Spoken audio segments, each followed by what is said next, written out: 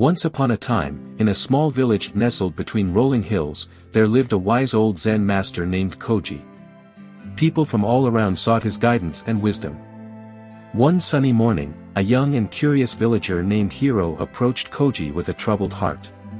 Hiro had been facing a challenging situation at his job, where his boss was often unfair and critical. He felt overwhelmed by anger and frustration. Seeking a solution, Hiro asked Koji, "Master, how can I control my mind in these difficult moments at work?" Koji smiled gently and invited Hiro to sit beside him beneath a majestic cherry blossom tree.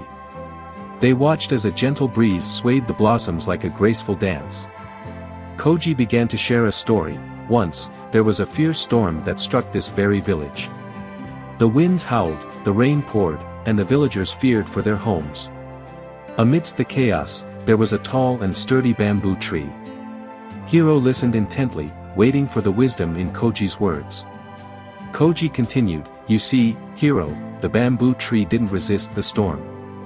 It didn't fight against the powerful winds or try to stand tall and unyielding.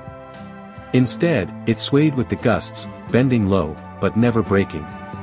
Hiro pondered this for a moment. "But how does this relate to controlling my mind?"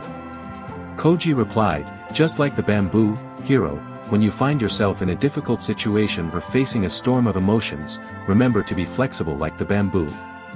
Instead of letting anger or frustration take over, allow your mind to sway with the challenges.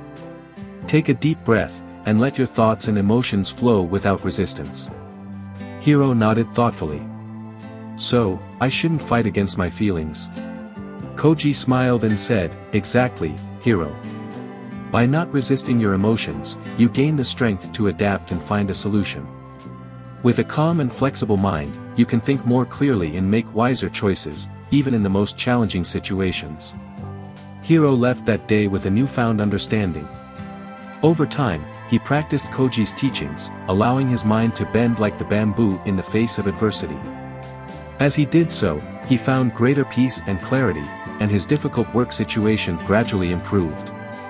And so, the wisdom of the old Zen master Koji taught Hiro and the villagers that in the storms of life, we can find strength by embracing flexibility and mastering our minds. Just like the bamboo, we can weather any storm with grace and resilience.